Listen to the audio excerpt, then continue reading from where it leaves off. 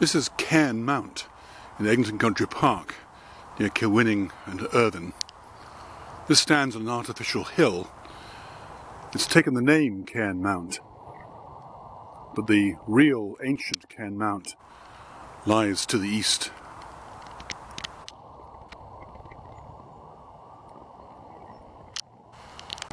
Eglinton's Cairn Mount is often mistaken for a genuine prehistoric structure. In fact, it was created from stones that were found within the workings of the old open cast coal mine near here. It fools people so much that you sometimes find ashes scattered here from people who have druid beliefs. Although that's another confusion, because druids have no connection with standing stones. They are more involved in what's called megalith, that is, clearings and woodlands. The historic Cairn Mount lies to the east from here, and probably there was at one time a Bronze Age burial structure there, a cairn. Nothing remains visible on the site now, though.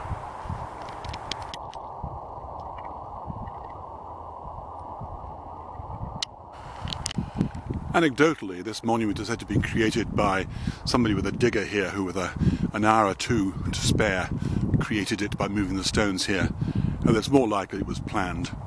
And ironically, though it looks somewhat megalithic, if you look at the layout here, it's actually a cross shape, more of a Christian indication. The stones came from this area here, which at one time was a large open cast coal mine. Hard to believe that was the case. If you go on to the Wikipedia sites for Eglinton, that is Eglinton Country Park and Eglinton and Industry, you'll see there are some photographs of what the open cast mine looked like. Eglinton Castle itself lies in the distance there, hidden by the trees.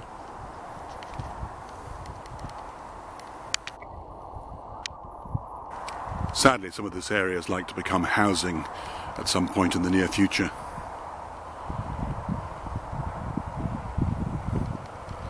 There's also a big concave area down there, which was deliberately created so it might be used as a sort of stadium if required, but that never happened.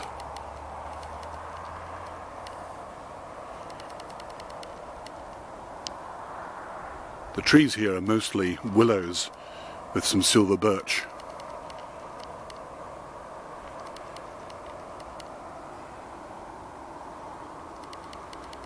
In the distance we're looking towards Bensley.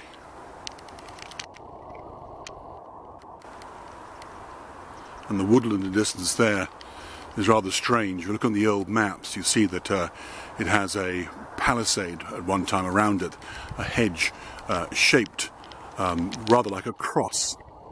It's actually thought to be in a very early deer park, but some people link it with the Knights Templars. This is the area here which is intended as a possible stadium. There's a massive coal mines present on Eglinton estate at one time. Probably dozens, is not exaggerating it, coal mines and coal pits. And this one here operated into the late 1990s, I think. Certainly the last coal mining going on in this area.